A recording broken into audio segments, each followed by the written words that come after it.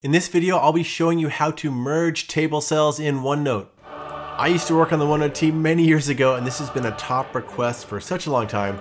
So glad to say that it is finally here. So I'm going to paste a table right here into OneNote. Now you can go insert and add a table just like this, but I'm just going to paste one that I already have. Okay, here is the Office class. All my favorite Office characters, their scores and grades. But at the top here, I want to merge this into a nice centered row. So I'm going to select these three cells, go to the table menu, and you're going to see merge cells. So if I click this, it merges that into one cell. Now if I want to go and center that, super easy to do. Now it's centered.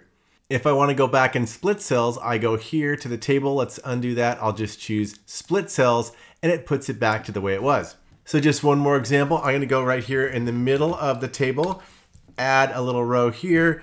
OMG, I can't believe that we've got table cell merging. I'm going to select these here, merge the cells.